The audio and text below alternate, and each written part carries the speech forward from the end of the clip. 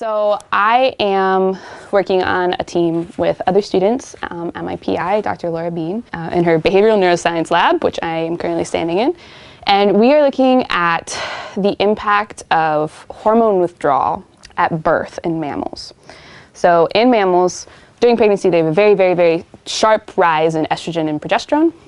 And at birth, they both drop almost immediately. So we want to see if this very sharp decline in hormones has any impact neurophysiologically. My group is looking specifically at levels of oxytocin receptors in various brain regions. And it's actually a follow-up of work that was done during last year's thesis, where they found that as a result of this hormone withdrawal, you actually see higher levels of oxytocin in the brain, as opposed to like everywhere else in the body, specifically in the brain.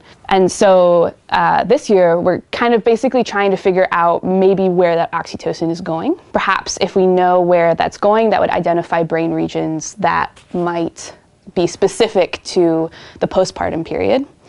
And kind of the broader application of all of this research is we're interested specifically in like peripartum mood disorders. Postpartum depression is what a lot of people know them as.